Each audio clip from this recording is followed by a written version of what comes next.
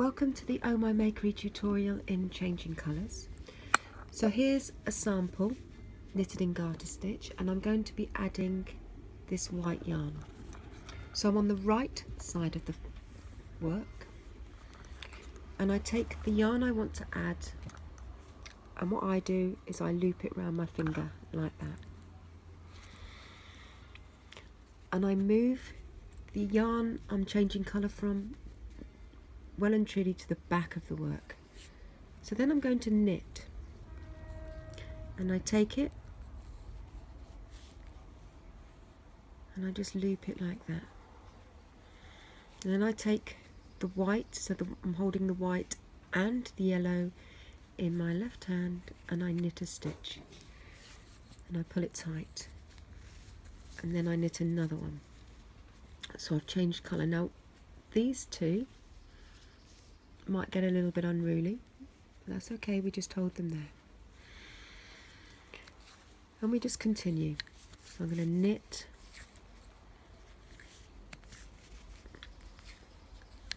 the whole row,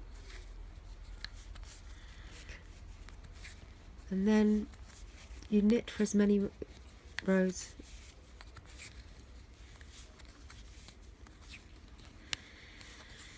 Now this technique really only works if you're doing just say 2 rows. It doesn't really work if you're doing wider stripes, just because you end up with a bit of a pucker up the side.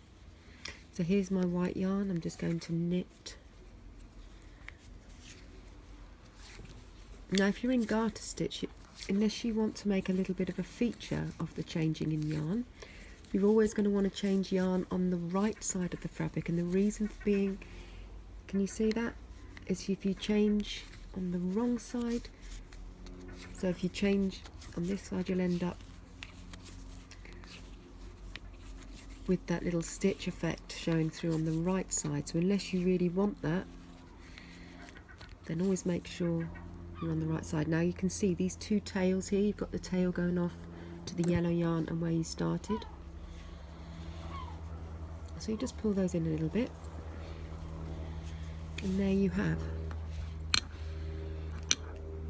changed colour. So just say now you only wanted a thin strip of the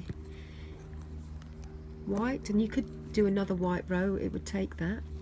But I'm just going to change colour now. I'm going to need to untwist these, and that's one of the things that happens sometimes when you're doing 2 colours.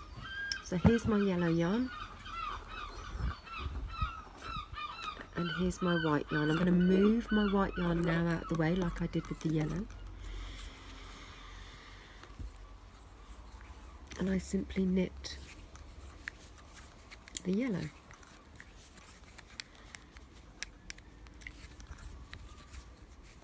Now if we look here, the white yarn is still attached just like the yellow was. So if I'm doing say a yellow and white stripe all the way up, I will just keep repeating that all the way up. And the only thing you got to watch out for is that the balls of yarn can get in a little bit of a pickle. It's not the end of the world, you just sometimes have to spend a little bit of time sorting them out, and you'll find your own best method of keeping the yarns untangled. So here we are, going back, and I'm going to show another change.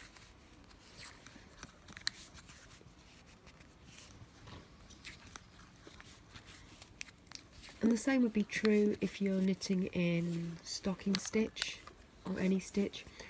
Always make note though of what side the pattern tells you to change colour on, because like I say, it can be important. You don't necessarily want those little white stitches, as you see here, poking through on your finished piece of work. Sometimes they can be quite nice. So again, I'm going to change colour. So I'm going to move the yellow out the way, and I'm going to come back to the white, holding the yellow out the way. I'm just going to knit. Okay, and that is as simple as it gets, obviously.